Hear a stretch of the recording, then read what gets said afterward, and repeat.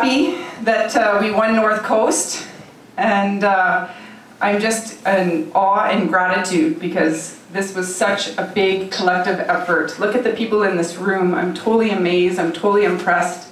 Thank you so much. I've never felt so supported ever.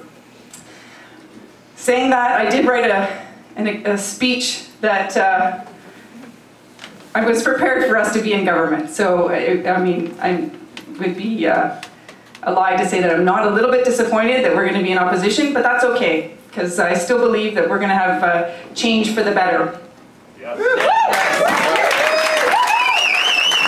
Yeah, I'm ready. I'm gonna take 2 days, get some sleep, and then I'm ready to fight. I'm ready to go to Victoria. I'm okay with being in opposition. We're gonna do really well there as well. So I wanted to. We may not have won the war, but we certainly won this battle.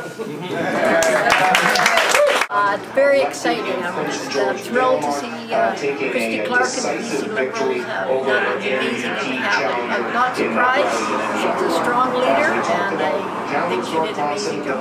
But you know, this is a very strong NDP riding. It's been held by the NDP for the last 8 years, and I just stood up for the community. I wanted to see the North Coast as a better place for families and a strong economy.